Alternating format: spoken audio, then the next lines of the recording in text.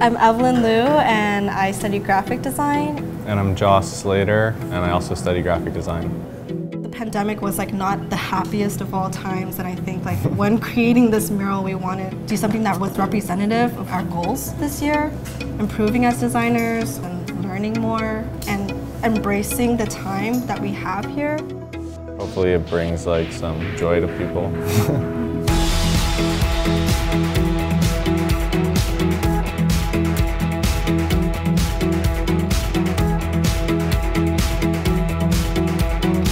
This mural has a special place in my heart. It came from like more of a vulnerable place. And I think when designers or artists put themselves in their work, it encourages others to want to do the same and encourages others to want to participate. And I think that's where community starts or culture starts.